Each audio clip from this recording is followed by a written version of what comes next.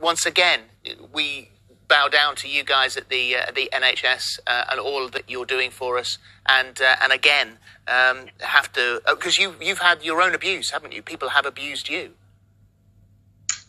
Yes, I've been lucky that I haven't had it in person. A lot of my colleagues have.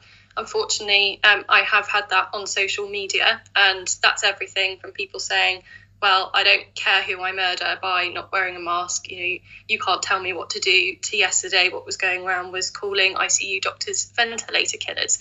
But I think we have to remember that this is a very small minority. They're a vocal minority, but we are very overwhelmed with the majority of the public who have shown us support at this really difficult time. So we do really appreciate everyone that's doing that and who's staying at home for us. Well, you have the weight of our support behind you. You really do. Thank you for taking the time and talking to us about this. And Ranj, as always, thank you.